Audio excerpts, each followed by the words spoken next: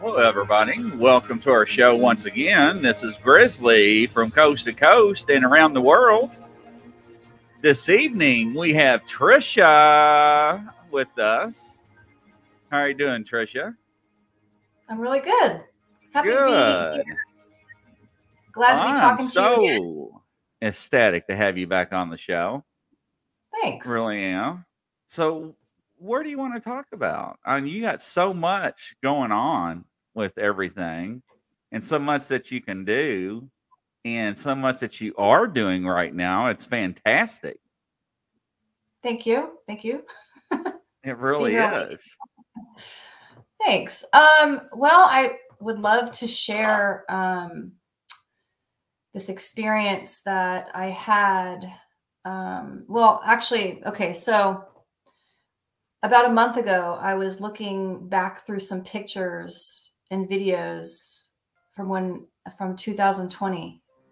I was scrolling back because my dog of 17 years, she in December, she flew off to be with the angels. So I was looking back. I wanted to kind of go back and look at some pictures of her and videos, and I was in. So I want to tell two experiences that were pretty unusual when I was living in Montana for the 6 months that I was in 2020. I want to talk two specific, really, really neat experiences that I had that I didn't realize was happening. I didn't know that this being was present at this particular moment, and I captured it on video, and I did not realize it at the time. So I want to definitely talk about that. Oh, yes. That is just still amazing to me, with the way that my journey with the Sasquatch people has been going, the way that they've been communicating with me and initiating contact and letting me know that they're there over the years. It's been like a non-linear experience, which I'll explain about that. And then I'll tell another experience that is totally different realm, but of an interest of mine. And then I would love for us to talk about, I think it would be great for us to connect. The experiences that I'm going to be talking about are really positive ones, really good, really helpful. And I want us to have a discussion, kind of like two parts. Part two will be us discussing how, we both would like for other people to get, and us enjoying the positive side of paranormal. So, right. Discuss the powerfully positive paranormal experiences. So, those are the things I'd like to talk about. That sounds awesome to me. Yeah. Really does. You don't want to have that music playing in the background the whole time? Oh, it is. It is. Oh, okay. I don't hear it anymore. No, it's recycling itself. Oh, okay. All right. Yeah. So thank you, by the way, for having me on the other show where there was the panel, us discussing the conversation that we had, that kind of the turn of the way it kind of transitioned from one thing to another with the incident in Idaho. I really am happy that I got to share some personal stuff so that I could help others with learning how to keep yourself safe out in the world. Right.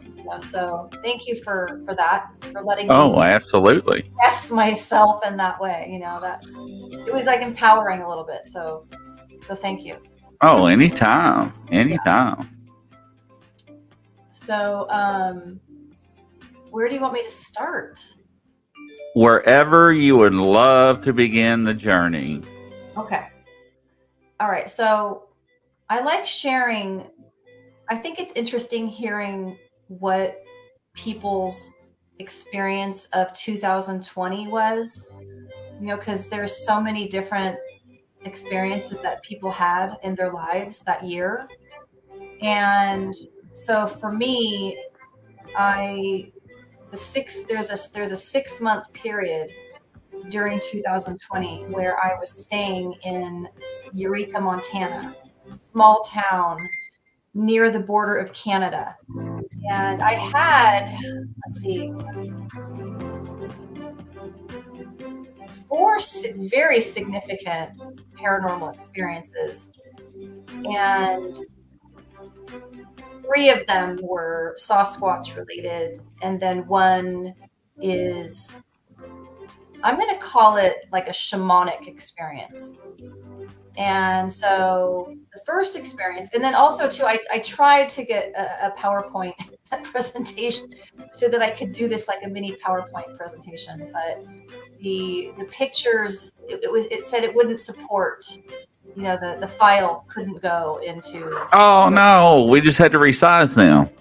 So I decided at that moment, I'm not gonna, I want this, it's not gonna be a stressful experience. It'll just happen when it happens, and then we can figure it out. So yeah, that's okay. So what I'm gonna do is when we're done and you send me the link, I'll post it to my Facebook group. Okay, that'd be awesome. It's a public group. It's called Paranormal, Spiritual, and Mystical Experiences, and I've been posting my experiences that are very unusual, and then my Bigfoot stuff. And so please, everyone, come join in. I mean, I want to hear your experiences. These ones are of the higher realm quality. So if it's anything to do with the lower dimensional energies stuff, I definitely monitor, when somebody wants to post something, I definitely read it or listen. And if it's not fitting in, it has to fit in with what this group is about. So if you want to share some amazing things, like, for example, I posted recently, I have been hiking around in the woods, and I come upon these 2 separate structures that I've seen in 2 different locations now, with like probably less than 3 miles apart. And there's one of the structures is very long, like tree, like long, tall, skinny pines, let's say, that are laying flat, that are like 3 to 5 of them or so, like leaning sideways, like horizontally along the ground. And then along that are these limbs stacked, leaning next to each other on that. Can you visualize that, what I'm talking about? Yes, I can. So you can go on that Facebook group, and I posted these experiences, these videos there. So I noticed this second one when I was hiking like a couple weeks ago. Like something said, look up the hill. And I did. And I could see that. I could see these branches laying down on the ground with these other like lined up ones next to each other. So I was like, I'm going to go check that out. So I filmed it. And then while I'm up there, I'm panning around, and because I'm seeing like some little arches pulled down with the log placed over the top and leaning branches here and there. And I turn and I can see it looks like a square blind, but with only 3 walls, with lots, almost like Lincoln logs lined up, like a tiny little structure, a tiny square structure of logs that have like, and then over the top of it, and this is in these 2 different locations. It's these very similar 2 structures. There's also sort of a little bit of a teepiness of trees, of limbs going over the top of this square structure. And both times I'm like, you can hear me in shock, like, whoa, what, wow, oh my God, what am I seeing? You know, type thing. So anyways, I wanted to share about that because that's pretty interesting. So I'm looking forward to see if I find any more of those around. But okay, so back to Montana. All right, so long story short, I was trying to get to Canada to go do expeditions with a guy, and his initials are TS. Okay, he's in the community, and I was going to go live at his house, pay rent, and then he was going to pay me to lead some expeditions out there. And in my mind, it was really happening. So I wasn't able to go because of the border being closed. And so I was hoping to get my money back from him because I was really needing then to find out what plan B was going to be since I couldn't get there. And he would only give me back partial of my money. So I just wanted to say that. So it turns out that I got to borrow a camper trailer and have it placed at an RV park in the most amazing location, like a minute drive to the Canadian border. The scenery is just mind-blowing. The area is an area called the Trench, where glaciers moved across this plain. And there's these divots in the land from where the glacier runoff and then formed these different lakes out there, like almost like giant gulf divots in the earth. And down inside one of these divots are tons of pine trees. And then somebody created an RV park. It's amazing. So I got to be out there. I was the only one there for a couple months. And so I was in heaven. It's amazing how it all came together for me. How, safe. So now I'm safe and in an amazing location with my dog and my parrot. And so I decided I wanted to make a fire pit. And so I went around and found rocks and created an amazing fire pit. And I'm like, I'm going to do fire ceremonies. And at that, before then and at that time and since then, I'm very into learning how to connect with to learn about the elders and I like to call them the ancient people of the land, the people who were living hundreds of years ago, thousands of years ago, connect with them and have amazing, wonderful, fun friendships and experiences and reciprocity. And so that was what was in my mind, knowing that whole area called Tobacco Valley where they lived, and they used the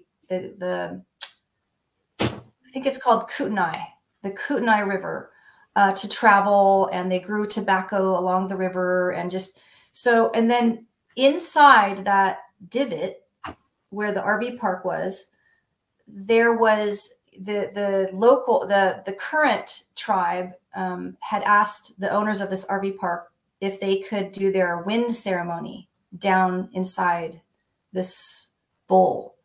And so it's a very sacred site. And I was just very amazed and thankful that it was lining up like that for me. I felt like I was definitely getting some help from the non-physical for this all. And I know I did, because I'll tell you a story. Okay, so I make my fire pit. I'm really happy with it. And so that night I made my own little fire, and it's really dark out there. So I have my dog sitting on her bed a little bit a ways from the fire pit. And so I'm filming. So I'm scrolling through my phone just like a month ago. And I see that I have this short video that it's in the dark. And I'm like, what's this one? So I did not watch it after I filmed until just a month ago. And I could not believe what I caught on the film, or what I caught on camera. So I'm scrolling. I'm proud of my fire in the fire pit, and you can see me kind of scrolling around, you know, so you can see the fire in the fire pit. And then I pan to the right, and you can see my dog in the dark, you know, a silhouette of her. And then I pan back now to the fire in the fire pit. And around 30 seconds, I clearly see two eyes standing about 3 feet or so from the fire. So I could not believe it when I saw this. So I shine, eyes facing forward. And so I was feeling in those moments, I didn't know that they were there. I know that I was super enjoying myself. I was in heaven. I'm like, this is amazing. I am getting to have such an amazing experience out here. I feel so thankful that this one local guy is letting me borrow this camper trailer that's just been sitting there, not being used. And then he called the owners of the RV park, who were still in California, and asked if he could park it there. And they said yes. They let me stay there for free for 4 months. Wow. Yeah, it was really, really nice. I mean, because there was obviously a whole nother reality of the world, you know, going on right then. And so I'm really thankful that there were people in that town that were there. They were doing what they could to help me. So thank you, people of Eureka, Montana. So I was in a really good space. I was in a really good energy. I was feeling really good. I was feeling really happy. And in my experiences that I've been having with the Sasquatch people, they've been very gentle, and they have been initiating interaction with me, letting me know that they're there in different ways. And so what I'm going to do is, I'm going to post with this video. I'm going to link it to my Facebook group. And then in the description, I'm going to add pictures so that people can see what it looked like during the day. Now, Rick asks, what color was the eye shine? So just like white, like pure, just light white, solid white, if you know, glowing white. That's yeah. I mean, you can go on I will post the video again with the link so you can see it. It's also on my YouTube channel. I've been posting different experiences like this on my YouTube channel, and it's called Exploring the Paranormal with Tricia Brown, Tricia Brown. And so it's on there too. It's just 36 seconds. And I've watched it over and over again in amazement. And so I want people to be able to see the perspective, because I mean, obviously I know that I can tell that this being is like 3 feet from the fire pit and less than 6 feet from me. And so I feel very, I don't know, honored, happy, glad that this being chose to be there with us. I mean, I had gotten there, like, let's say, I think like July, I don't know. I'm going to say, let's say I got there in that campsite RV park spot, July 2nd. I think it was somewhere around there. So I think the day that I made this fire pit, I think was July 7th. So somewhere in there, okay, I was kind of new to being there. And I really, the 4 months that I was there, I explored big time all over that land and in the trees, and had such a magical experience there while I was there. So not knowing that this being like right away was there with us and wanted to join in. And so clearly this being was okay with me filming her. Do you know what I'm saying? I mean, it wasn't like I pan around and then phew, like it's just stood there. It just stayed there. It's amazing to me. Okay, say something. I mean, what do you think? It's unbelievable. I know that. I mean, I couldn't fathom sitting there, you not seeing anything. I mean, you're all excited and you got your fire going and you're Right, happy and exactly. filming and lo and behold, you get home or go back the next day and watch it and you're like, No, I did not watch it until like a month ago. This well, a happened. month, and then you're like, No, what? this happened in July of 2020. That's crazy. So I feel I wasn't meant. I feel like this timing was exactly when I was supposed to see it. Because here I am enjoying my fire. I don't have to then stop filming and then watch my video. So I did not watch it then. And I just kept on with my life. I mean, I had a lot to think about at that time. My dog, she needed to have her tail amputated because she had a growth growing on her tail. And so I was focusing on that. And I was just in like such relief that I had somewhere to live. And then I was using that as a home base while I drove 5 hours to go take her to Pullman, Washington. Or first I had to go back to Whitefish, Montana for her vet appointment to remove her tail. And then that was going like an hour the opposite direction. And then I was driving 5 hours from Montana through Idaho into Pullman, Washington for her radiation treatments. And thank you everybody who donated to the cause for Lucy. It helped her live 3 more years.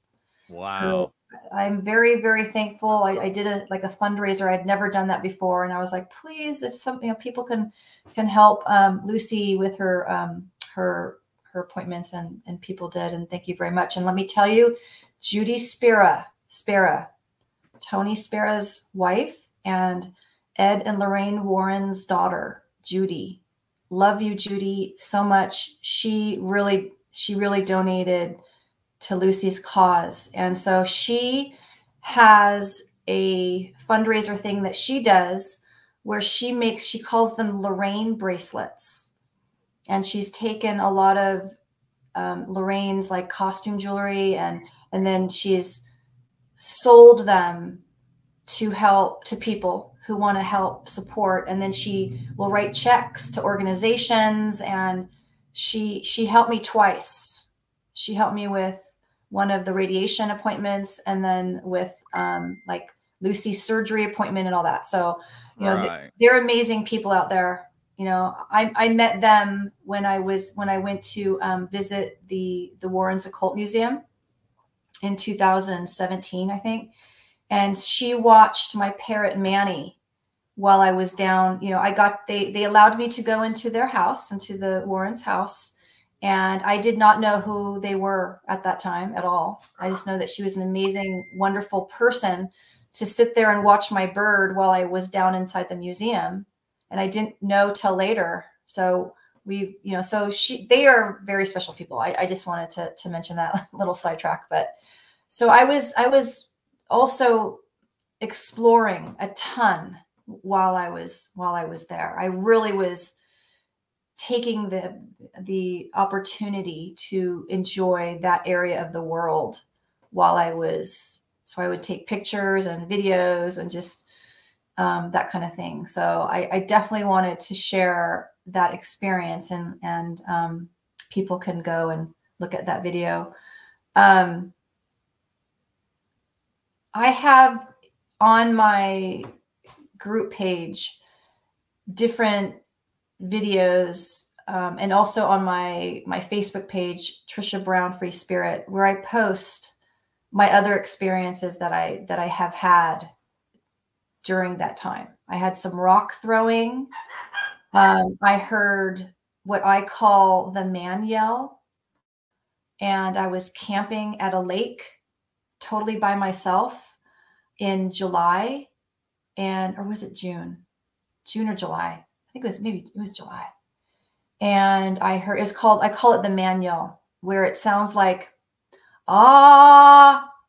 And so I will also put a picture and a video of that location of that. And then I heard like a return call, same man yell sound that's very uniquely different than these other vocals that you hear of them. So, and then I've heard that same vocal in Georgia. Wow. Twice. So 4 times now, this man yell sound. And then on my YouTube channel, I also post about, I was at the Tobacco River on my birthday, August 4th, 2020, and 3 rocks were thrown into the water out in front of me. And then I felt like that they were around me. That whole experience, there was some different components going on. It was like, I think there was some shape shifting happening with some animals that I saw. I saw like a beaver or an otter on the other side of the river. And then I looked down and I looked back over and it wasn't there anymore. And then I could hear a deer snorting, like, let's say, I don't know, 20 yards behind me, and just standing there, just staring at me intently. And I was like, hi, I'm Tricia. And I have my parrot with me and my dog. This is Manny. That's Lucy. And I kind of mimicked it snorting a little bit. And then I just decided to kind of go back to watching, or to sit back down. And I was reading a book called The Interdimensional Sasquatch. The psychic spot. No, it's called Psychic Sasquatch, Their Interdimensional Connection, or, you know, something like that. You can, and I was in the middle of reading this book, like right at these moments of when these experiences were happening. So I heard like a little kaplunk in the water after these 2 animal sightings. And I look up thinking I'm going to be seeing a little head floating, you know, swimming around in the water. Like, oh, maybe I'll see like the otter swimming in the water, or maybe it's the beaver swimming around. Nothing there. Just the current in this like S turn that I'm sitting in. It's like, you know, the summer. So the water was a lot skinnier and shallower, the river. And so I was like, okay, whatever. So I went back down to reading the book, and then right out in front of me in the water, a splash. And I don't know, you know, when you have experiences where you have a reflex, boing, I stood up so fast and like, whoa, what just did that? And I'm like trying to bulge my eyes out of my head to try to see who just did that, what just did that. I'm panning all around. There's no one out there, and no human could have thrown this. The rock was at least, I would say, bigger than a softball size. And so it was a moment where I remembered to speak to the space in the moment of having an experience. So I was like, at first I was like, are we bothering you? Do you not want us here? Do you want us to go? You know, type thing. And then, because I was starting to feel like a presence. And then I said, can I watch you do that again? Can I see you do it? So I was like, maybe they'll materialize, you know, on the other side of the river, or maybe I'll get to watch one like drop out of midair into the water, or whatever. I was totally open for watching that happen again. So then I say that, and then I like quickly, I'm like, you know what? I'm just going to go, because I'm not sure what to make of this presence feeling that I'm feeling. Right. And I leaned my head down to start picking up my stuff. And then right the moment that my head went down, splash, there goes like the third rock, the same place as the second rock, the same sized splash. And I look up to see the spray and the displacement of the water. And I was like, whoa, okay. You know, and so I videoed there, like, I don't know, I went back there, I don't know, a couple days later during the day to video. And then something told me to delete the video. So I did. And I went back in my videos, and I do have a video of when I was there later in the year when there's snow on the ground. So I tried to find pretty much the same spot that I was in when that experience happened. And so I will also put that with this. And so I'm panning all around. And so you can see that I came from this trail that's up a bank, like far away.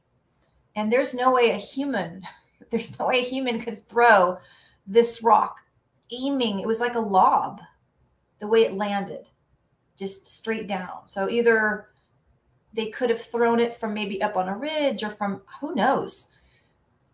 They could have been right next to me and thrown it, like playing with me, you know? So, or they could have been on the other side of the river right there too. I don't know. Rick says my elders were insistent that the beings are tricksters. And Rick also says that he also likes the Warrens as well. That who likes to warn us? No, Warrens. Rick likes the Warrens. He likes the what? You know the history you went to?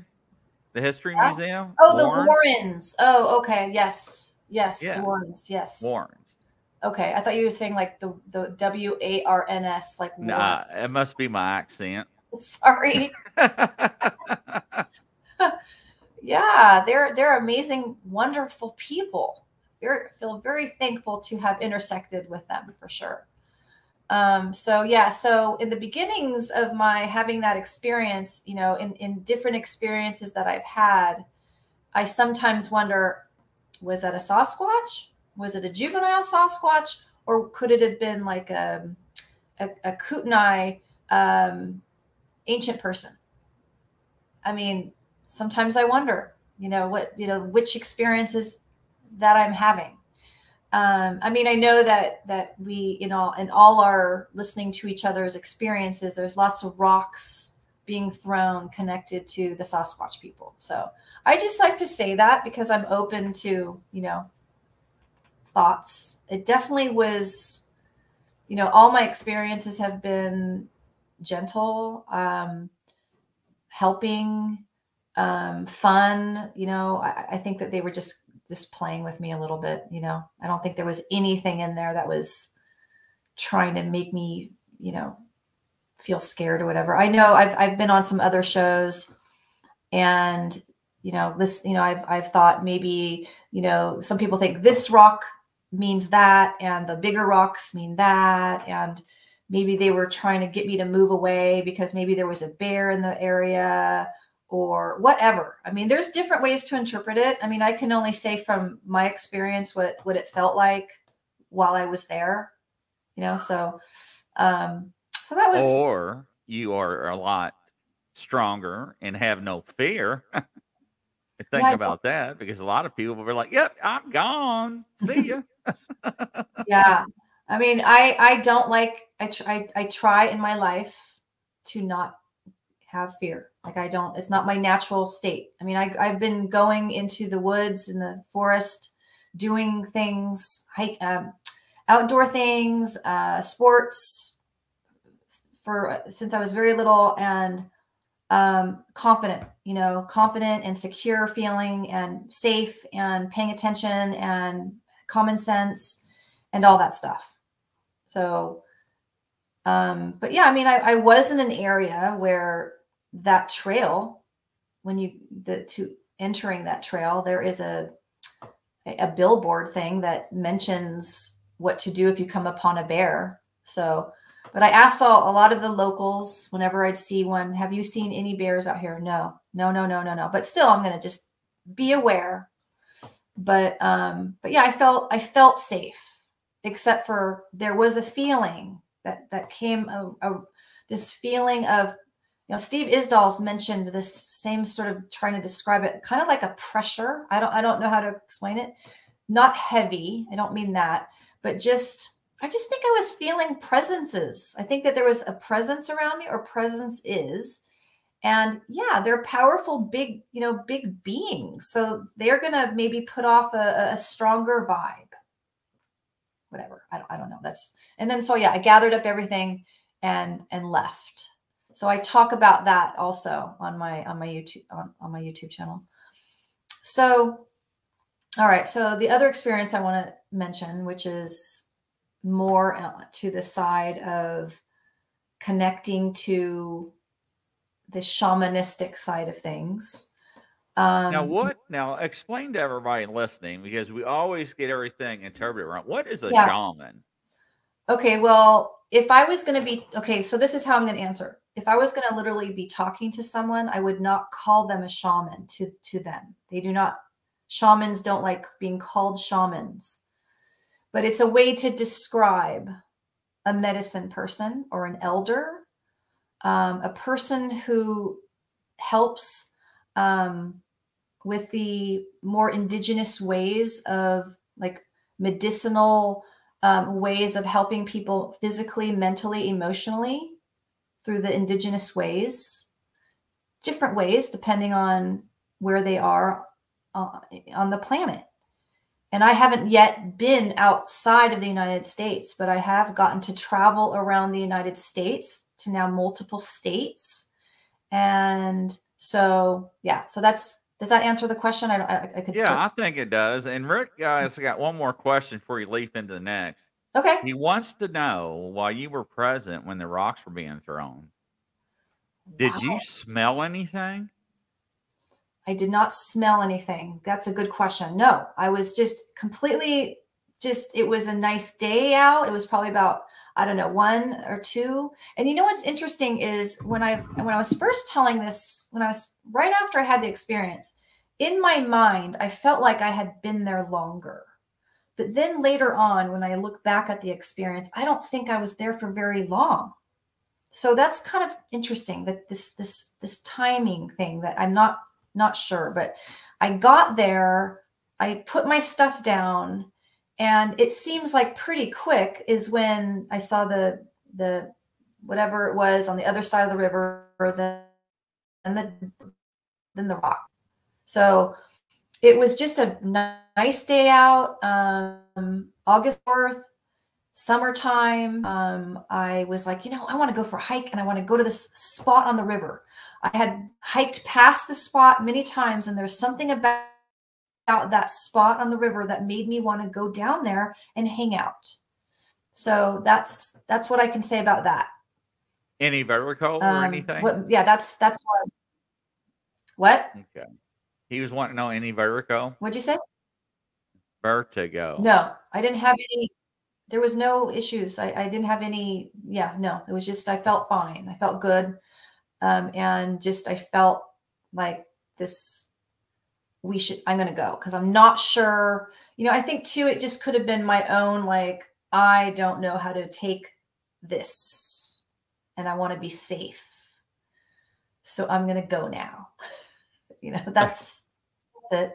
But I mean, I've had my animals with me many times during paranormal experiences, and they're both of them are happy, peaceful animals. So they've been included in this. So did I answer the question? Yeah, like, he sure did. What made them throw the rocks? Is that what he said? What? No, he was just asking about a few things, and Rick said also about medicine man and how they are gifted, and he agrees with you, and he's just how absolutely, yeah. How we're gifted. What do you mean? The medicine man. the shamans.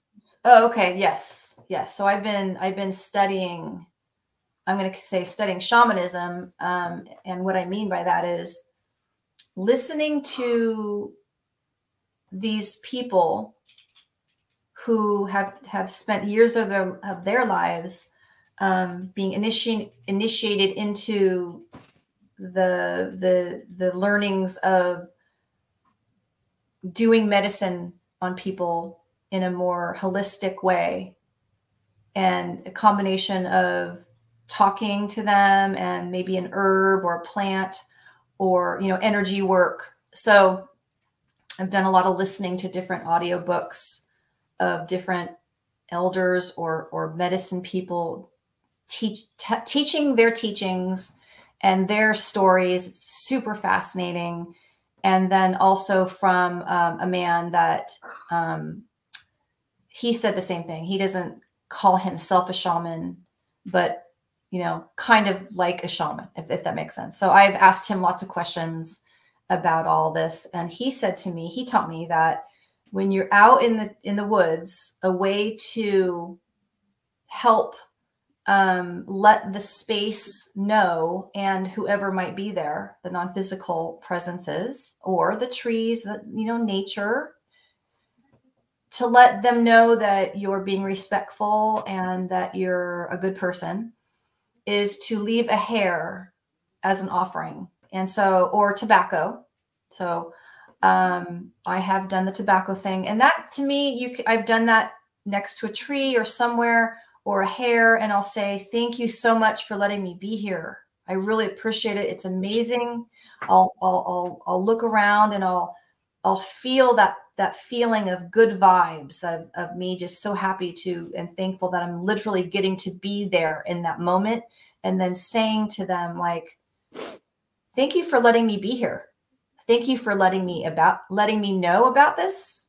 Thank you for allowing the law of attraction to intersect me here.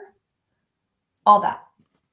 Yeah, and Rick says my great uncle was one medicine man, and he also says that whatever you want to call it, that consumes or lives or is out in the force, they know things.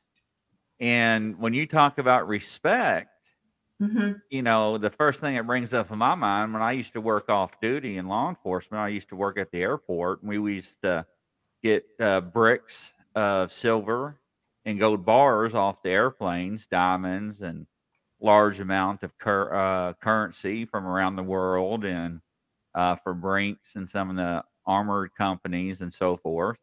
And way back in, I think, 60s or 70s or whatever, they wanted to add on to the airport, and unfortunately they couldn't, because there was an Indio burial ground sitting in the middle of the area where they wanted to build.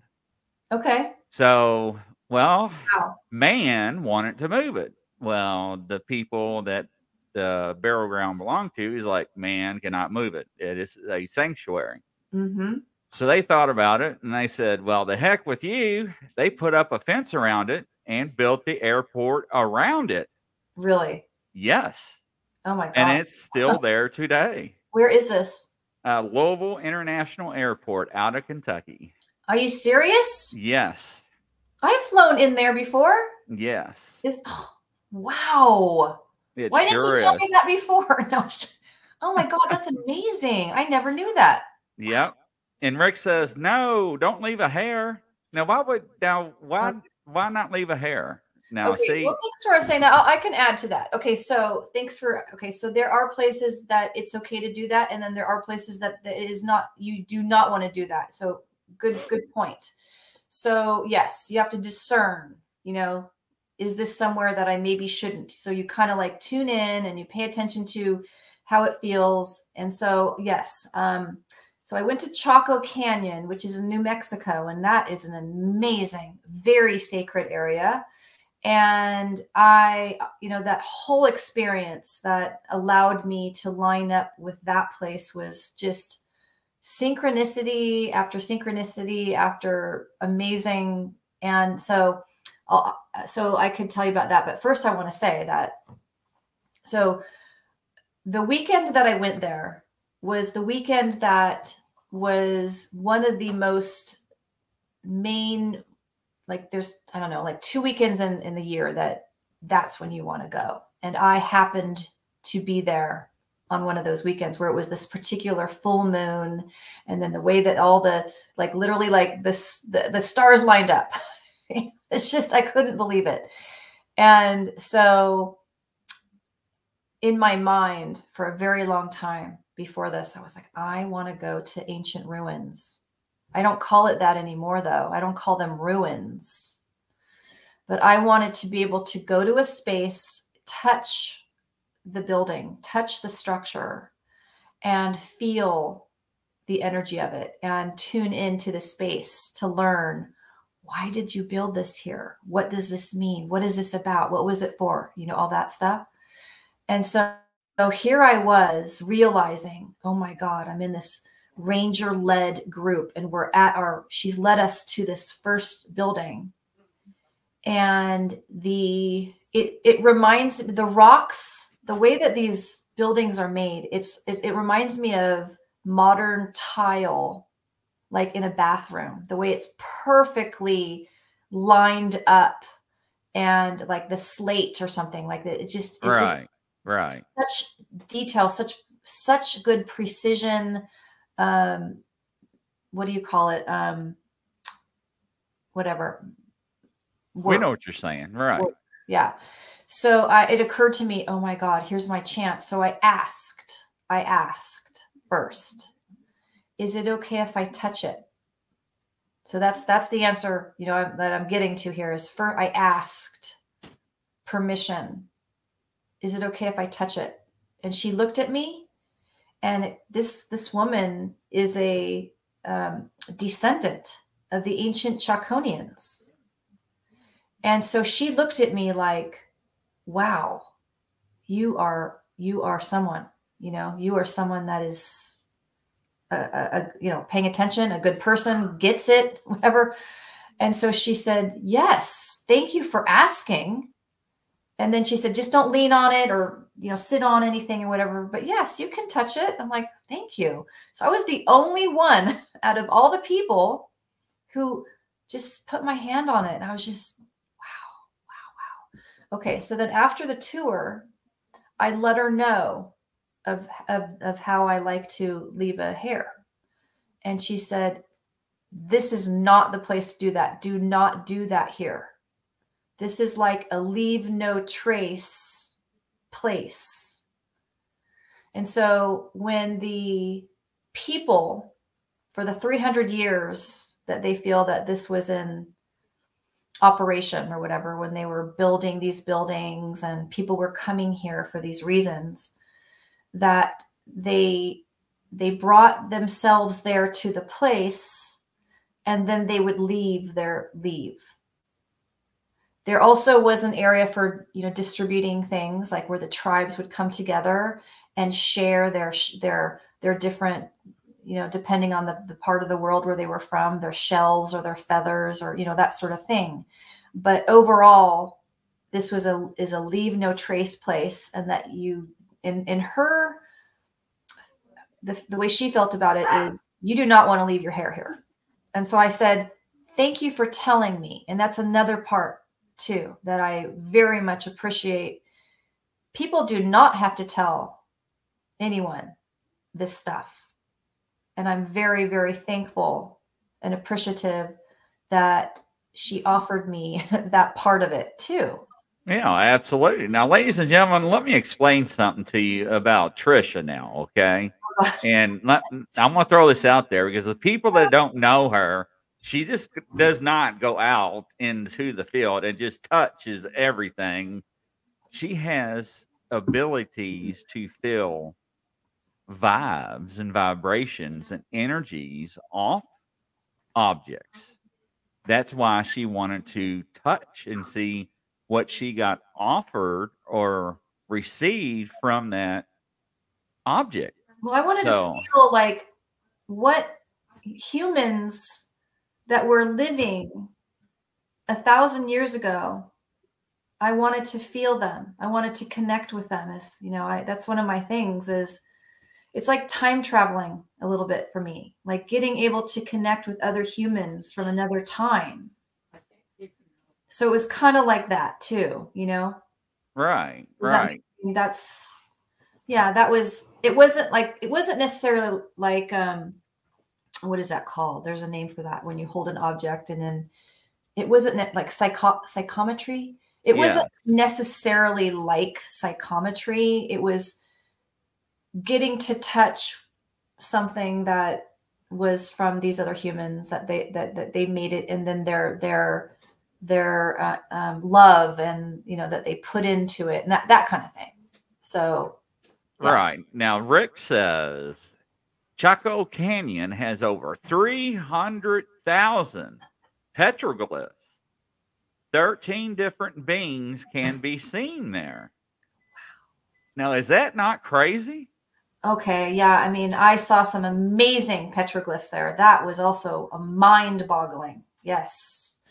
And so I was only going to be there for a couple of days. So it's one of those, I definitely want to go back and spend more time, because I walked up this trail that there is no way that you would find it unless you know where it's at, that you can get up on top of this ridge, like not ridge, but like the top of this flat plateau. I don't know how to explain it, but there is 1,000-year-old trail that they walked on to come in that direction from hundreds of miles, or wherever they came from, that also lines up with ley lines that they think too. But so I wanted to go walk up there where these people walked back and forth. Right. And up there are these fire pits.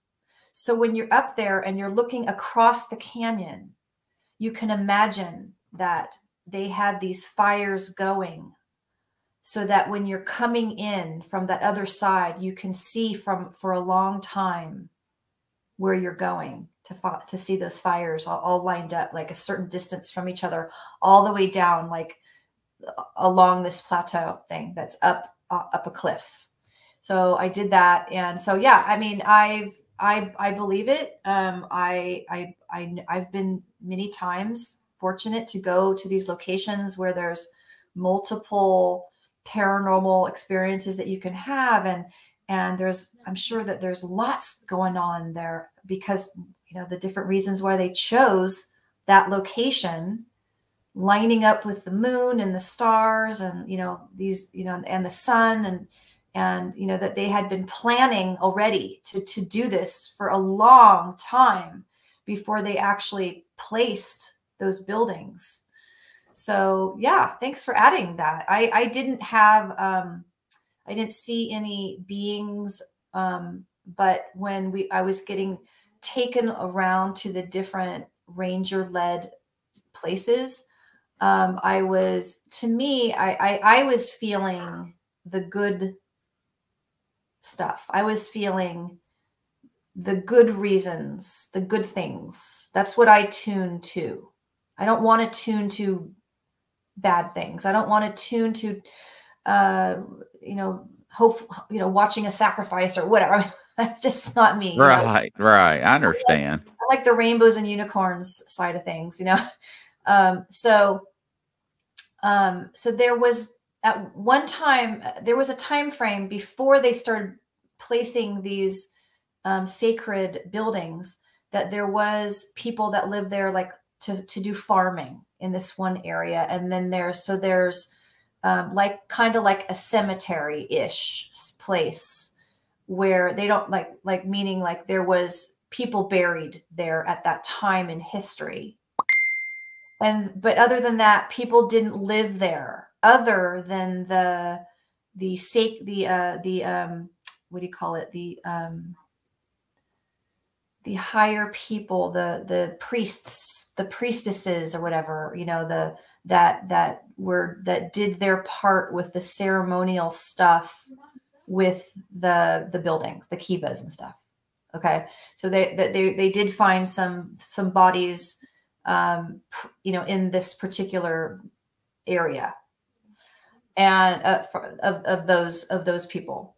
Okay, so this experience that I had there is one of my most profoundly positive, helpful things that I've had happen in my experiences with the mystical side of things. So when I was driving into this place, it is on a reservation, and there's I think that there's only two different roads in and out, and the GPS to the one that's like you're kind of four-wheeling. It's like, no way. I was happy that I had rented. What I was doing was I was driving the rest of my stuff from California back to Georgia. And so on the way, I stopped in Chaco Canyon. So I was pulling a trailer with my stuff on it, and the back of the Toyota truck was loaded with my stuff. So I was able to, you know, do some gentle four-wheeling. And I realized I was low on gas. I was like, no way. That sucks. And I was already too far in to and I couldn't turn around with the road that I was on. It was just dirt roads, a dirt road. And I was out there. So I just had to keep moving forward. And so I get there that night and I park in the parking lot of the visitor center. And so to drive around in there, I mean, to get to one site to the other, it's more of a driving experience. So I also had to conserve on the amount of driving that I did while I was there. And then I had a moment, like when it was getting close for me to go, to start heading, you know, I'll continue on my road trip. I was able to get a little bit of GPS to see where is the closest gas station, because there was not any gas stations on the reservation, on the, you know, in Wow. Canyon. And so the amount of gas that was registering that I had left in the tank with the miles to drive to the gas station, there was no way I was going to make it. Wow. So I get to the stop sign where I'm pulling out of where to pull out from where the campsites are. And I was thinking, do I go right and go to the visitor center and just ask, does someone have a tank of, you know, like a small, maybe a maintenance person? Does a maintenance person have a little bit of gas? Do I do that? Or do I go left and go out that entrance or exit that way, which was the more of the normal way people come in, which is flatter road, and hope for the best? So I kind of slowed myself down and like was taking some, just breathing and just trying to figure out what to do. And then this, all of a sudden, it was like this calm came over me. And then it was like I received this message that said, go left, just enjoy your trip out, look around you. It's amazing what you're going to see as you're looking around. You're going to make it. And I trusted that message, and I did. I started out and I looked around. I saw like lava rocks and just like interesting landscape. And I would not let myself look down at the gauge. And I made it to the gas station. No way. Yes. Okay. So okay. And then as I continued on with my road trip, I had to drive through Texas, like the long way through Texas, straight across.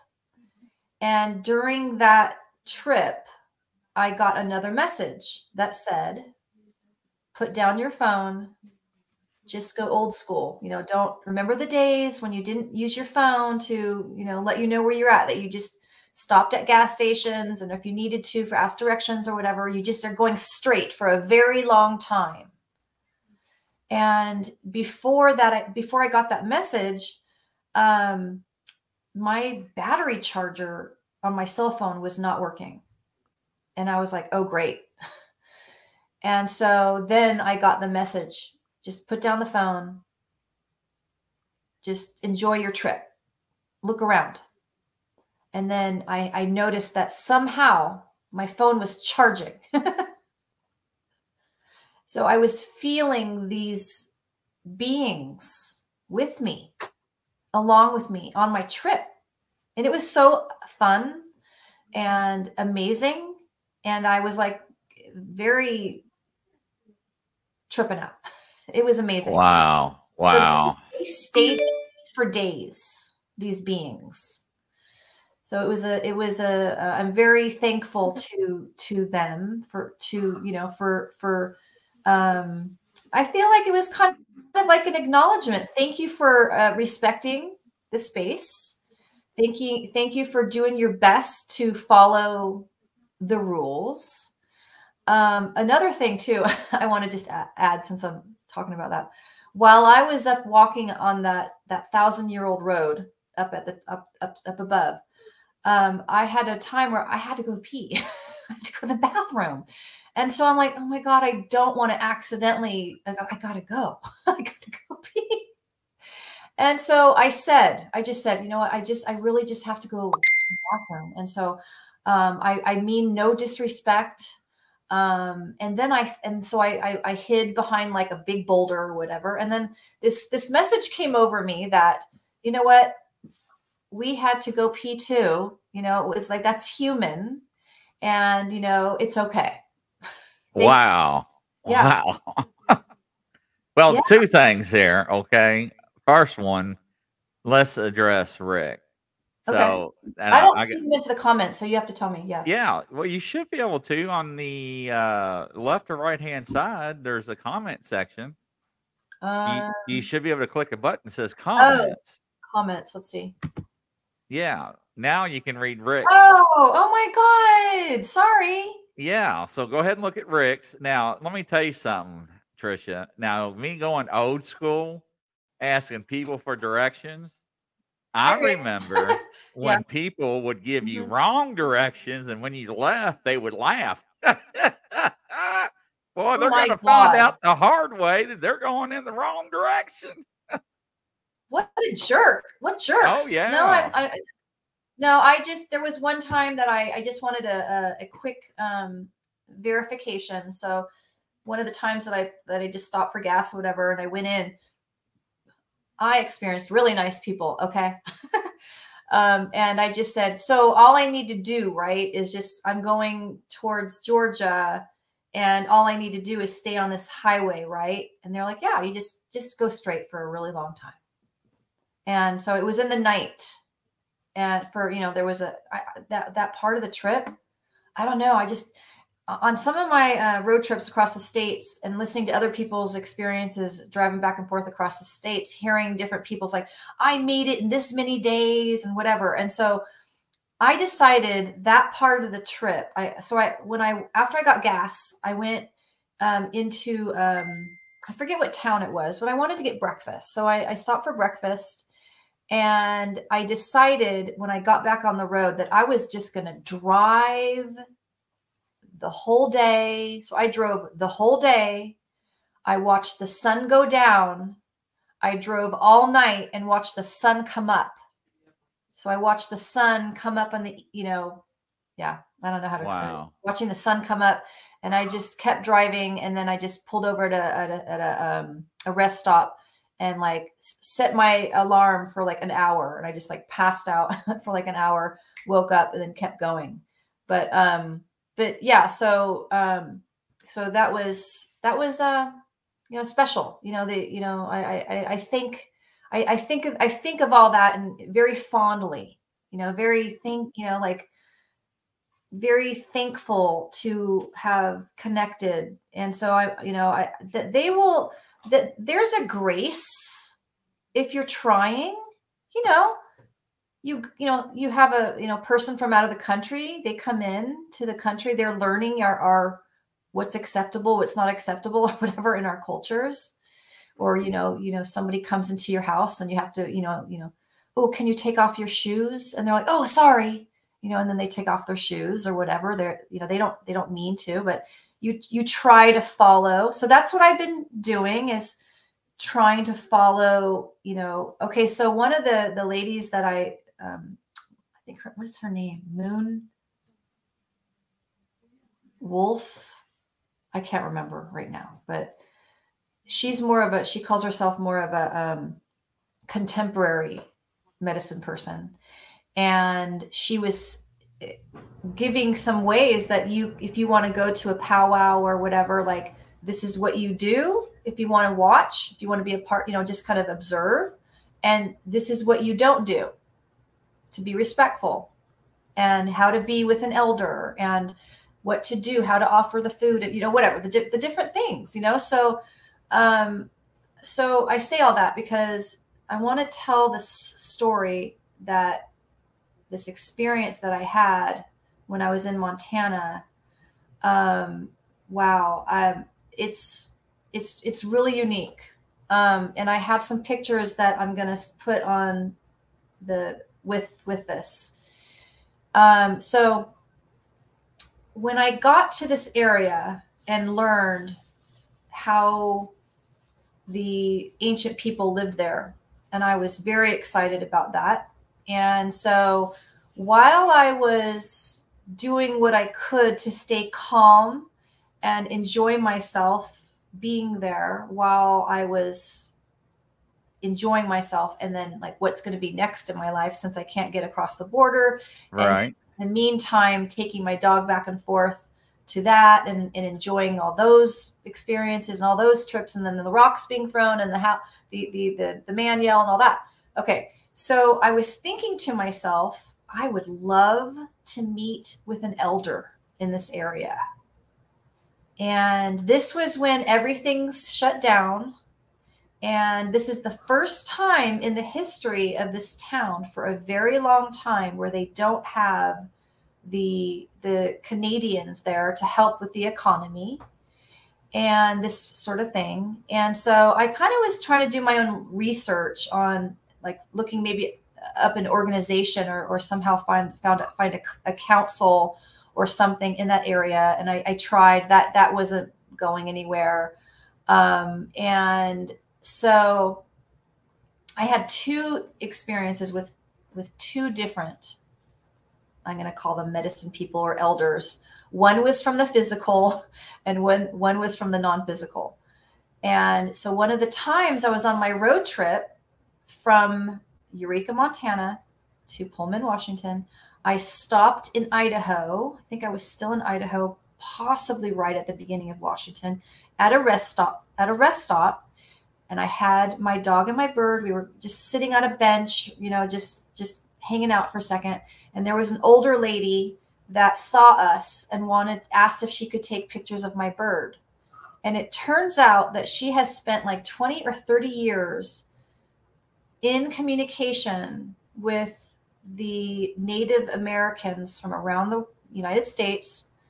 And she has a book about the Garfield Bay area of this time when way back when the ancient people lived there, and whatever. She's a very, very knowledgeable person and a helpful person in this area of wanting to talk to an elder, which I hadn't even thought about it at that moment. Right. About, asking her. So, okay. So when I realized I was not going to be able to go over to Canada and live and work, I knew that I was, I'm like, okay, I'm willing to try living in this little tiny town that's an hour from the next big town. So I started working at this company that is called Glacier Peak Holistics. And this is the manufacturer, the warehouse where they actually grind up the herbs and the tinctures, I have a hard time with that word, and the different things for horses, horses, cats, and dogs, like holistic healing, these different remedies. It's amazing. And I was so happy to be able to be a part of that. So I was really happy to start working and to work in that, what that's about. So I started on a Monday, I think I started on a Monday. And the day before that, I went to meet with a dad who needed a nanny for when he had his kids. And while I was there, he starts telling me some experiences that they were having on the land, and how their dog all of a sudden turned on one of the kids, and how his wife started to act not well, and then like crashed herself into, whatever, just these weird things were going on. And I was like, well, that doesn't sound very positive. That seems pretty negative, like not good energy happening. And then while I was talking to him, at one point, like, I swear his eyes looked not right. They looked black. And so let's wrap this up. Yeah. So that night, I mean, I sleep really good. I have good dreams. There's only been a couple times in my entire life where it felt like there was a weird vibe in my dream. And it happened that night. Like, I did not sleep well. There was a creepy vibe in my dream. So, and then around this time before that, I was like, I want to talk to an elder. Maybe I can like learn some stuff while I'm here and like have teachings, and maybe I could do a sweat lodge, and that would, this is the kind of things I was thinking about. So oh, hello, dogs. What are their names? Tiny and Emmett. Oh yeah. Hello, dogs. Okay. So during that first day, I'm in a room, one of the rooms, with just another girl, me and her. She's over there doing her thing, maybe placing labels on jars, and maybe I'm over here putting stickers on bags, or, whatever. And we're just peacefully doing our thing.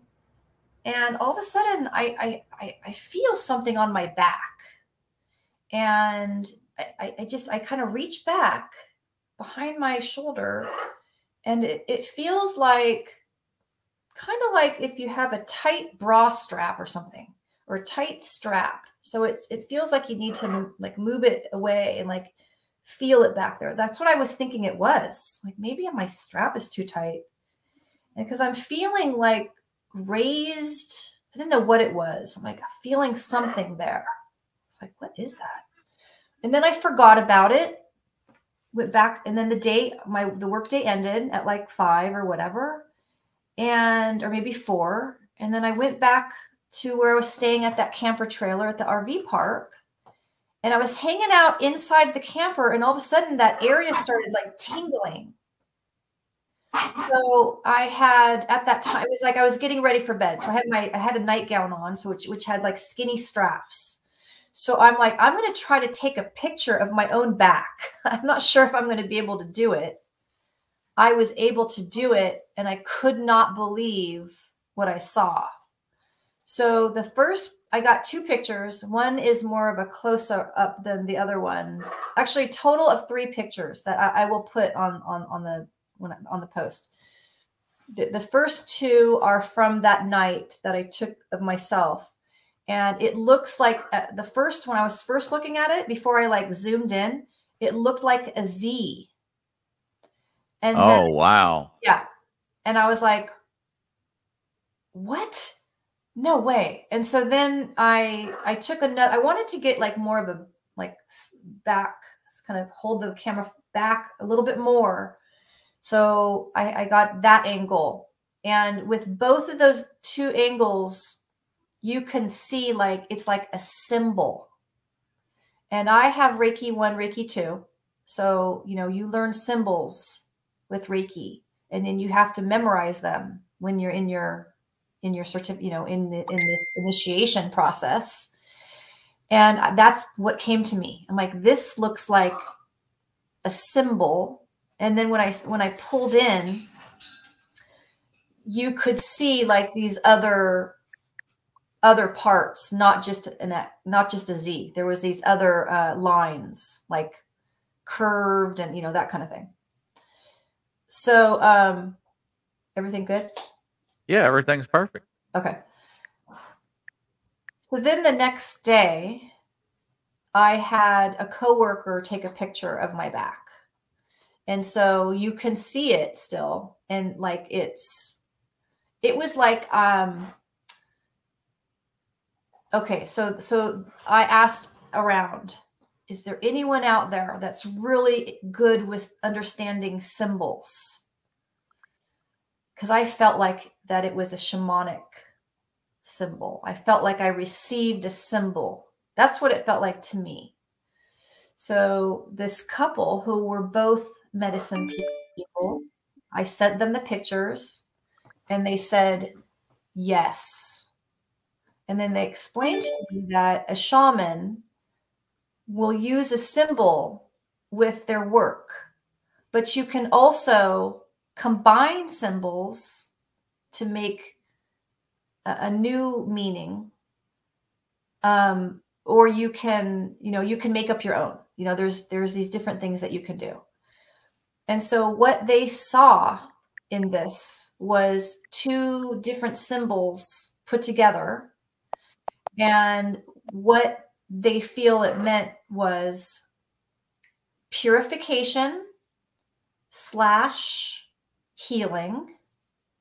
And then the other one, giving / healing. Wow. For me, for two reasons: for protection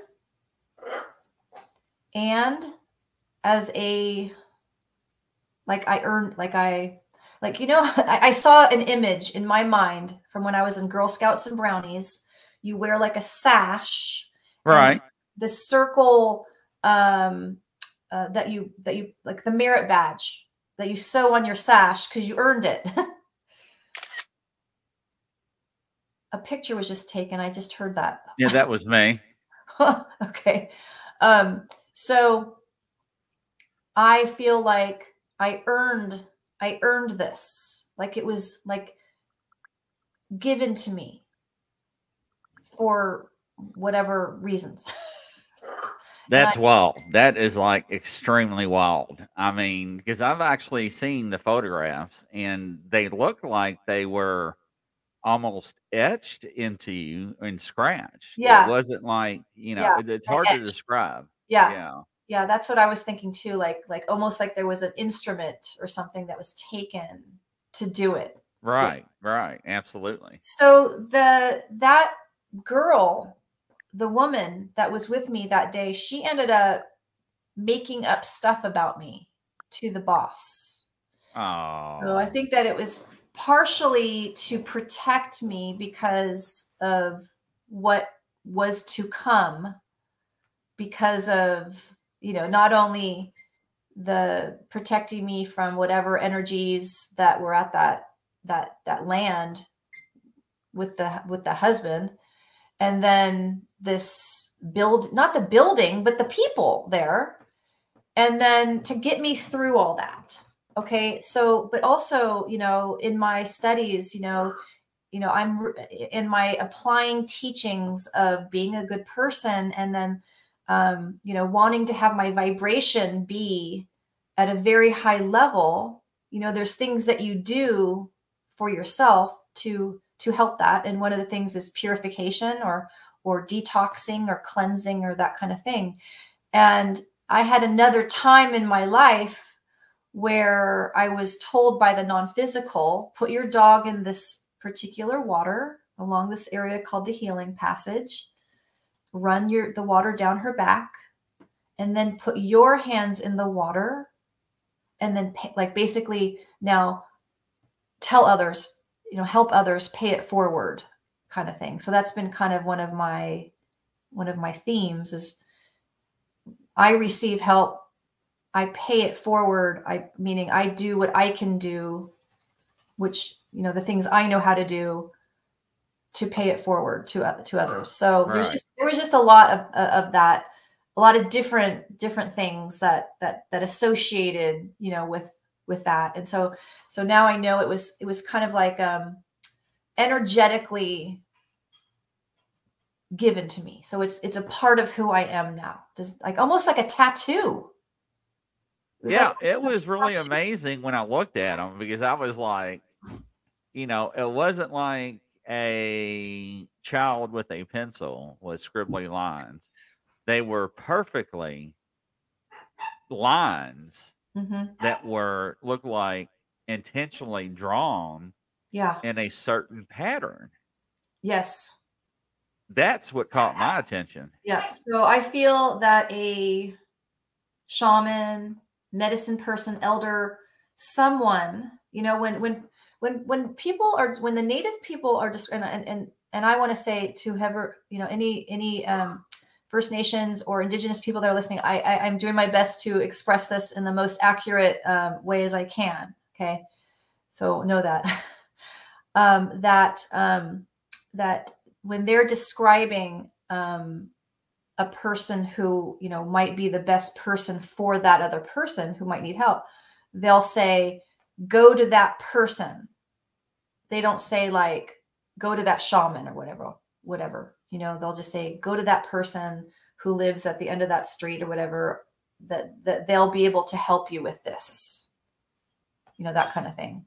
So, Well, I tell a lot of people that are into Bigfoot, Sasquatch, foot, mhm, whatever you want to call mhm. him or her, The tree people, that's what I call them. you know, or the tree people, is that if you really want to learn about them and the history, find an Indian group, an Indian tribe, indigenous people, Mm-hmm. and pay them a visit and let them know That you're what you interested. are doing and interested in, Mm-hmm. and they will spend time with you. Yeah, that would be amazing. I definitely, that's what I've been wanting to do, is connect more with people that would love to share more with me about stuff, for sure.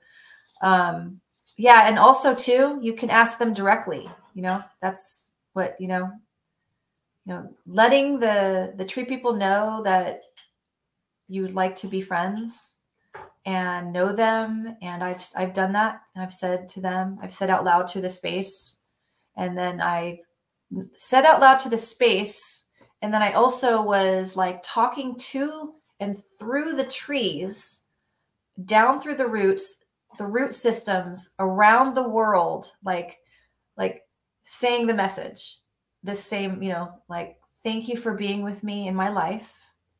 I really appreciate you being with me. I cried knowing that they were around me and made my experience gentle and fun, and and then realizing that these different little things that they've been doing. Okay, so after I said, I want to know you, I want to be friends, thank you, I want to learn from you, I want to help in any way, very soon after that is when I started hearing the owls and the vocals, and then so it's been progressing.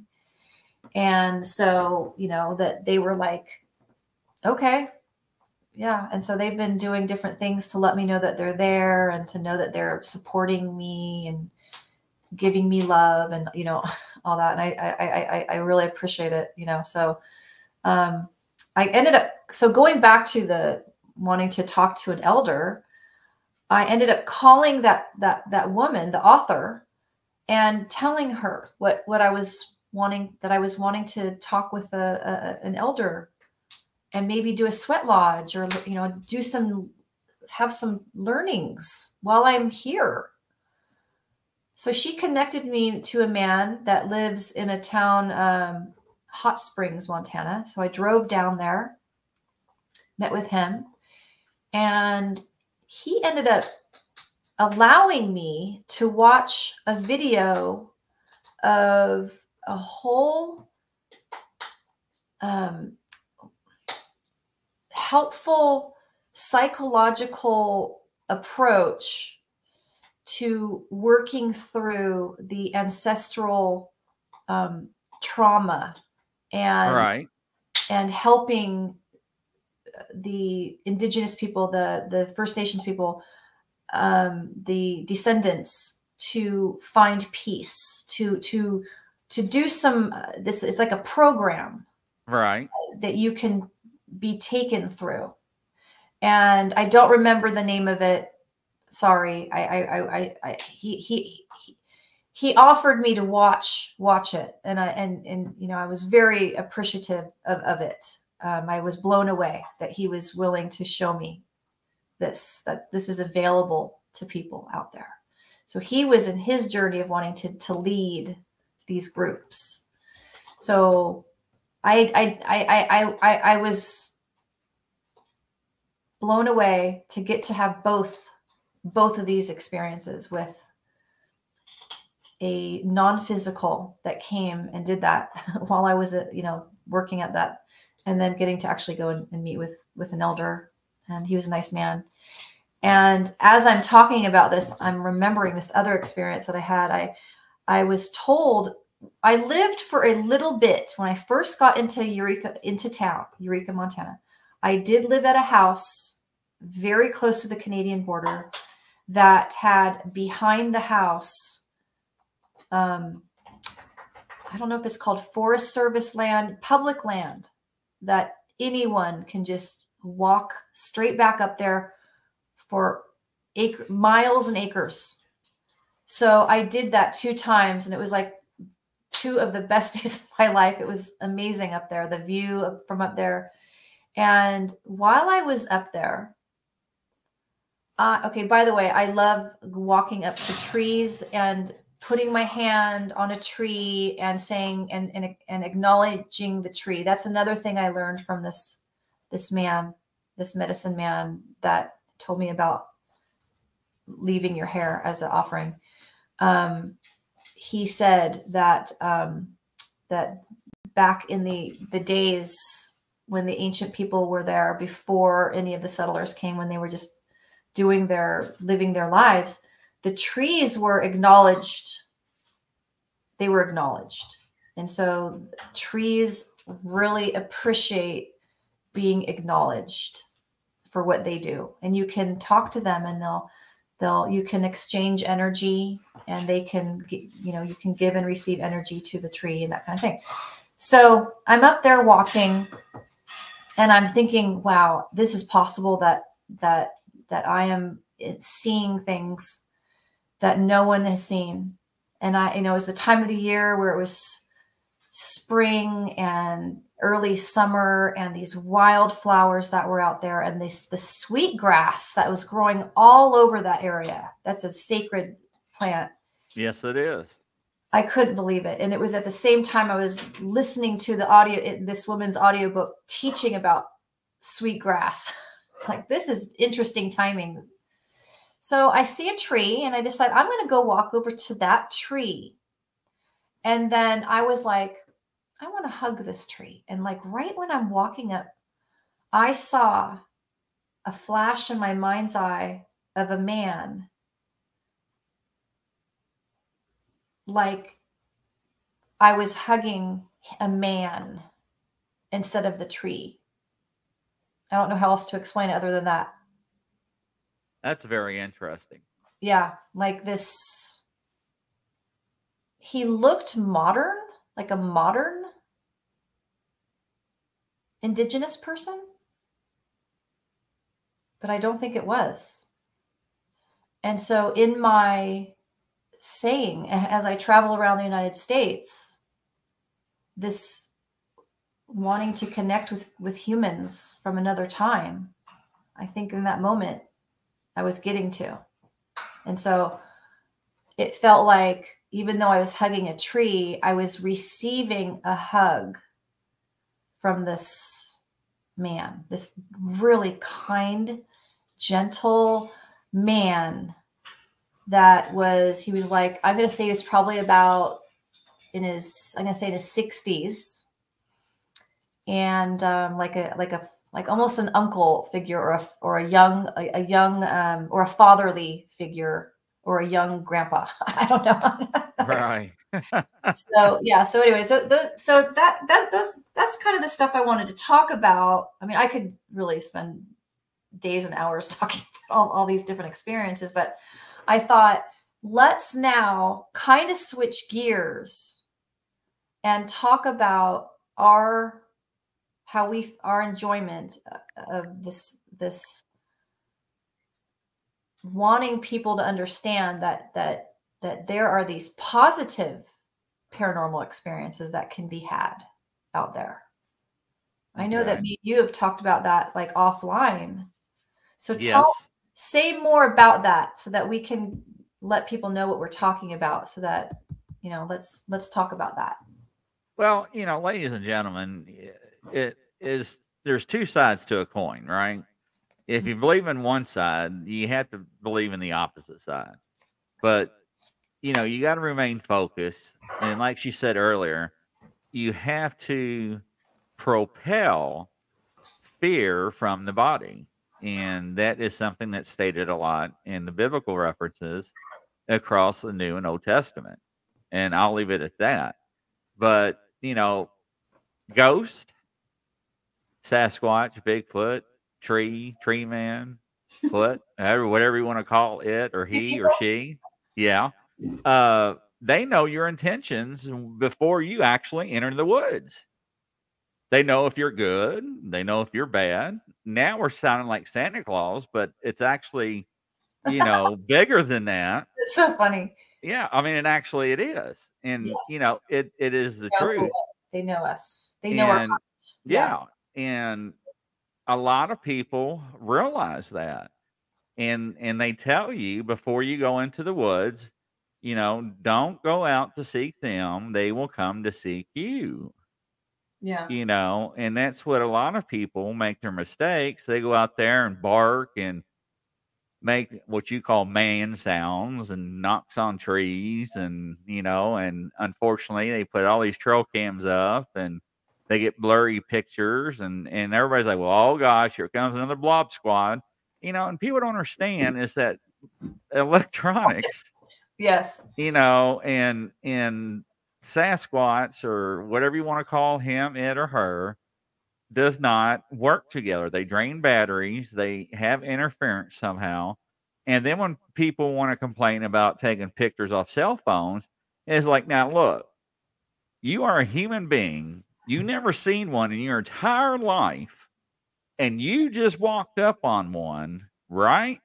And you try to pull out your cell phone without shaking and try to take a picture of it. And remember, on cell phones, there is a slight delay in taking the photograph. So if you push that button and move, guess what? It's going to be blurry.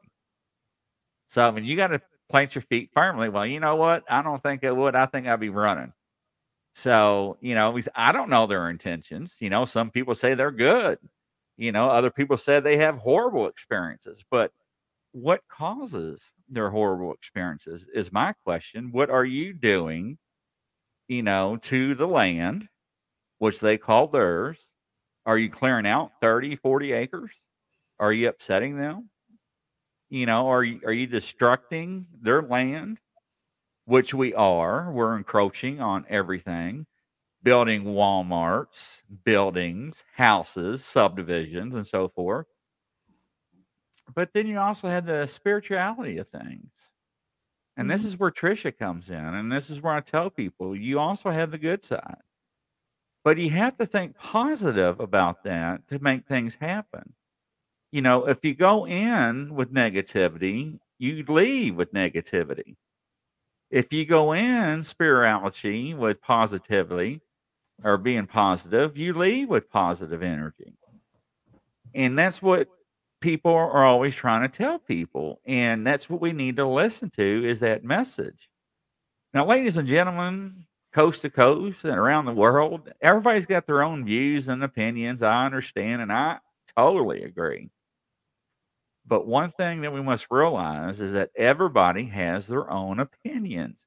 Not only that, their encounters and experiences as well. Yeah.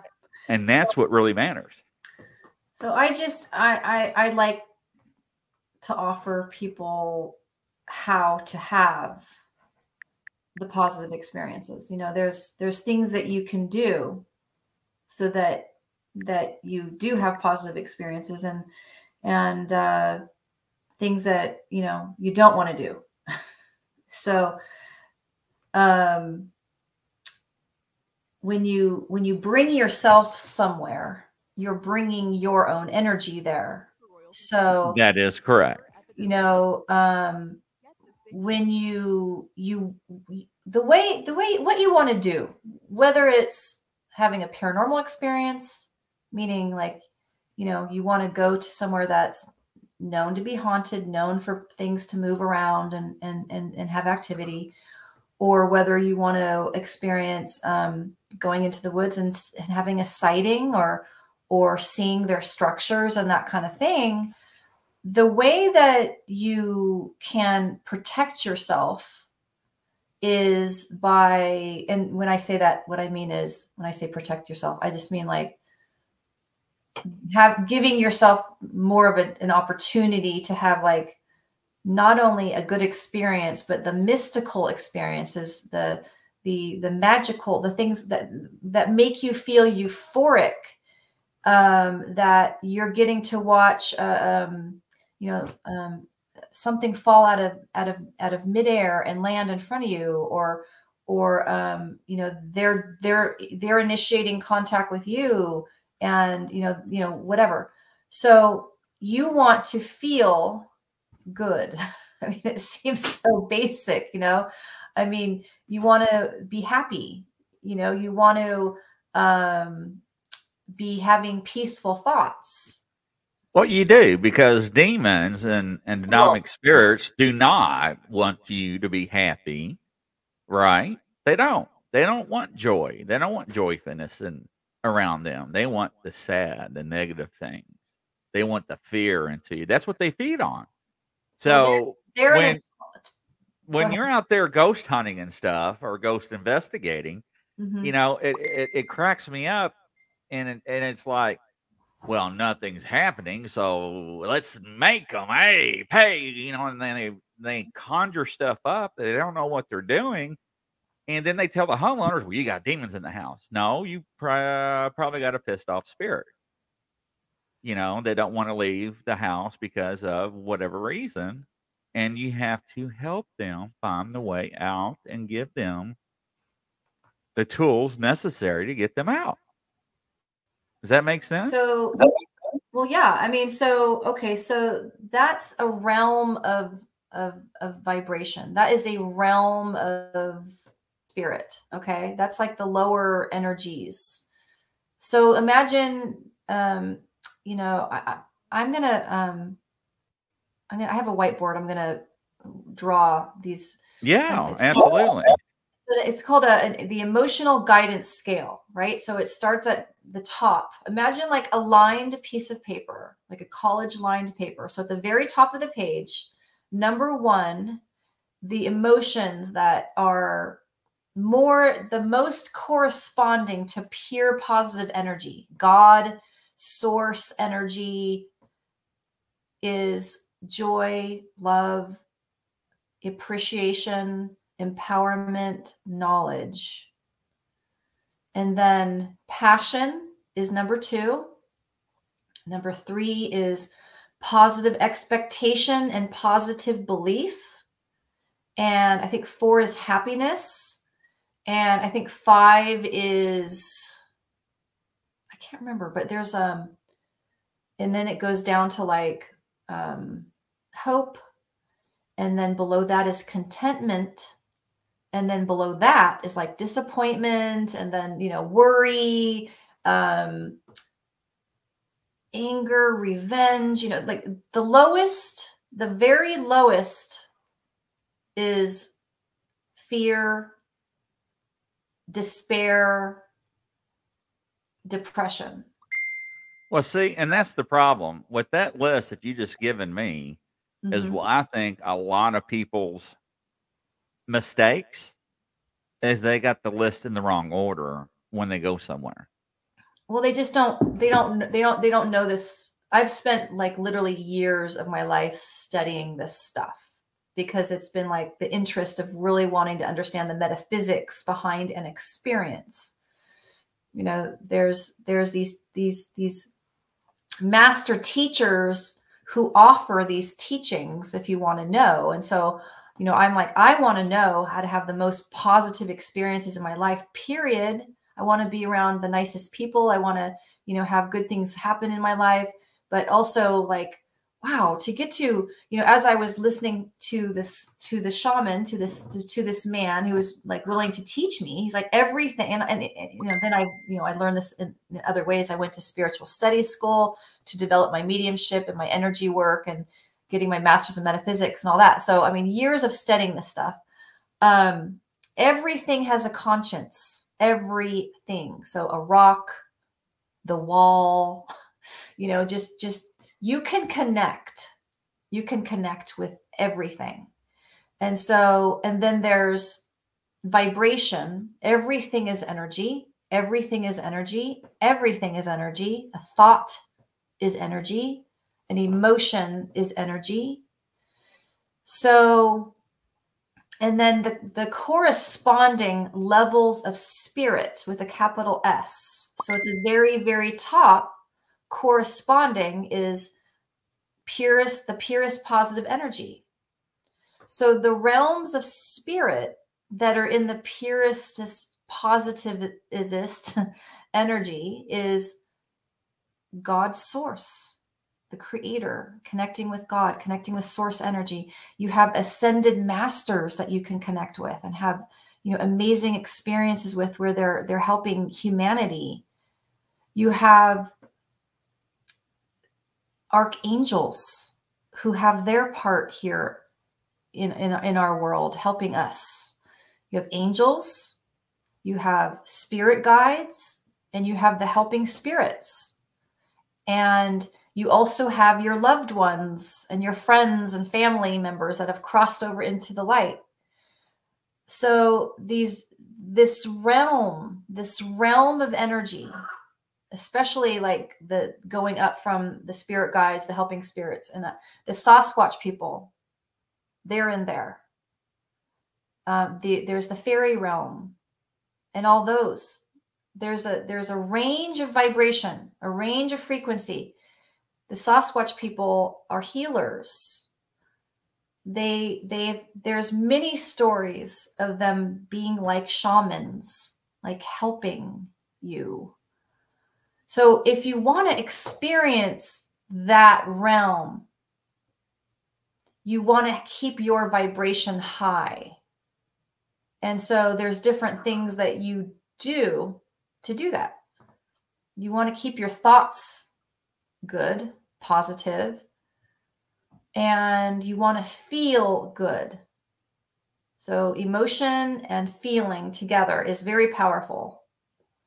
So let's say the typical house that's haunted, or like building or whatever, where chairs are moving and whatever. Those are more probably the earthbounds. So the earthbound spirits are at a lower vibration than your loved ones. And the beings have that when they separate from their body, when their body dies, and they go into the light, they have now ascended. They have now ascended, and now that they're at a higher level of vibration. The earthbounds have not gone into the light yet, but they could be just someone that, for whatever there's different reasons. Sometimes they don't know that they died. That is absolutely correct. Or it was that because that they feel so connected still to their family for, you know, their own, you know, the lower emotions. And so, you know, that they're kind of, you know, as time goes on, they get more confused because, you know, they're kind of outside of time and space. And so they don't really, they're just still caught up in those emotions that were going on when they died. And then, you know, I don't have all the answers. Okay. I'm just saying like what I want to help with, what I do know. Okay. So now let's say that with just in the earthbound spirit realm, that's anybody. Okay. That's people, that's your neighbor. That's, someone in you know, that did some bad things to people and are now in a box with bars. So you can come upon any of those people, just like they're free to roam.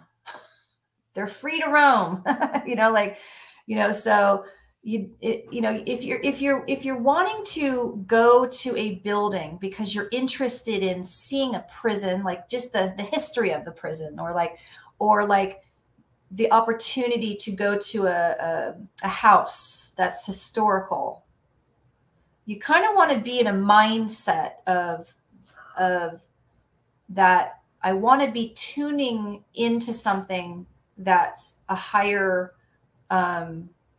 vibration. So it'd be like, I'm very curious to see the architecture of this building or whatever. Like you are tuning yourself to something higher range.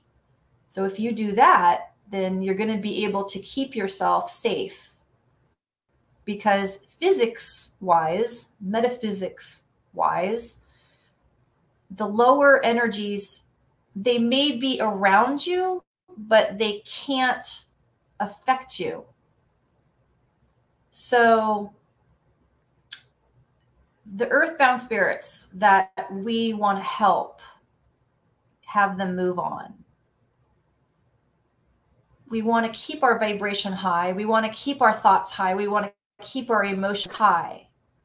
And we want to learn how to go from being empathic, which is at a level, to compassion, which is at a higher level of vibration, because you care, but you're not going to get caught in the tidal wave or the whirlpool or the drama. You're not going to get caught in the lower emotions. You do not want to lower your vibration to connect in that way. Because I've asked a lot of people that are interested in the paranormal side of things, like they like to go investigate and they have all their equipment. And I ask, what I say to people is, or ask them, what is your intention for doing this? Have a good intention for doing this. Okay, what is your intention? A lot of them say, I want to help. Okay, how are you helping? Do you think helping is saying, do you have a message for a loved one that I can pass along? Like, no. Well, that's not what they do. Help them move on. Like, help them, like, learn how to transition, help them to transition on. Okay. Let's all learn that. Okay. So well, most of them want to go that. in there and they want to Not make contact with the dead, get evidence. The evidence is going to shock the world. That's so incredible, whether it's EVP, recorded, thermal, whatever type of electronic device that you shall use. But then, like you said, you do have the other people that are called upon because they actually do have concerns or health elements at home that actually do need help and cannot figure out what's going on. What I'm saying is, their way of helping, they think that their way of helping the spirit is that the spirit is going to pass along some message to the loved one. Not all the time. And I'm saying to those people, this is a human being that needs help to move on into their next journey. And sometimes they don't want to move on because they are fear for what they are going to be judged by. Exactly. So And they don't want to go in the light. And sometimes you have to force them out of the house or the building so or off the it's land. okay. So I'm going to say that in some of my gathering over the years, okay, I've been interested in this since I was in elementary school. Okay. I had my first experience that was very unusual when I was like 2. And I started seeing spirits when I was 7. And so since I was, I don't know, I think high school, I was like, I want to be a parapsychologist. That's what I was thinking. So I started studying psychology, philosophy, wanting to find whatever I could about, the afterlife and, on and on in my inner senses development, etc. So interpersonal skills, building rapport. If you really listen to some of the Demonologist by Ed Lorraine Warren and Ghost Tracks are 2 very good books to learn about the different levels of spirit and what you have to look forward to if you want to go down into the lower levels and connect with the lower levels. It's not good. So, and unfortunately, there are people out there, Tricia, that wants to lower themselves to experience and feel. Understand. I don't. They're This is why just I'm telling you. individual. I mean, I interview people that are pagan, that they have an altar where they cut themselves and shed their blood on their altar and pray to whoever they pray to. And it's just like, well, why? I don't really want to spend time on that, but like I'm talking to the people that they want to have an experience, a positive one. And if you can test, you can have it, like let's do an experiment. Okay. I want to have an experience.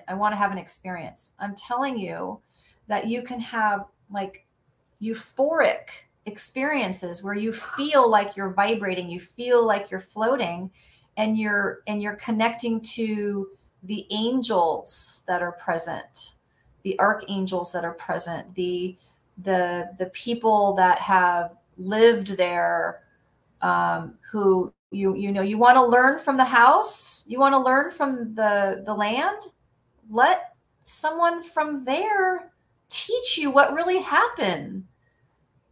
So so I'm just saying, like, there's different things that you can do that you want to eat healthy and cleanse the whatever vibrations that are in you that might be lower, let those release out of you, do your own inner work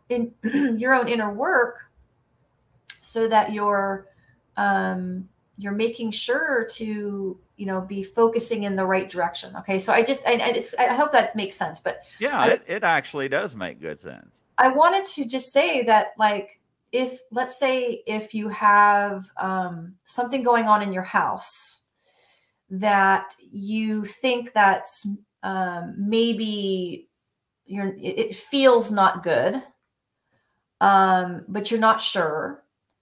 You want to be subtle. Okay. This is something I want people to understand. Okay. Like so sometimes you want to be super subtle while you're doing your energy work. You don't want to announce it. Imagine that there is a bully that you're dealing with at work. You're not going to say to everybody, like, I'm going to get this guy fired because he's a dick. What would that do? That's going to super set him off, right? Oh, and not only that, it's going to make you look like a bad guy. He's going to retaliate maybe on you. It's like, oh, really? Game on, right? So sometimes you don't want to announce. You want to use code words sometimes when you're talking to someone else about it. Like you call it like the tick or the flea, or there's a book that I read on psychic self-defense where he says that he calls them negs, capital N-E-G, period, negs. So you don't, and so that you kind of be on the sly.